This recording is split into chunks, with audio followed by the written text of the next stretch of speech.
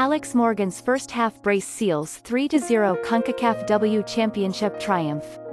The USWNT opened the 2022 Concacaf W Championship by beating Haiti 3-0 in Monterrey, Mexico. Alex Morgan's first half brace and Midge Purce's late goal gave the US 3 points on their way to World Cup and Olympic qualifying. The goal that got things going was scored by Morgan in the 16th minute on a flip-off of a pass that was provided by Mallory Pugh. Morgan was the star of the show.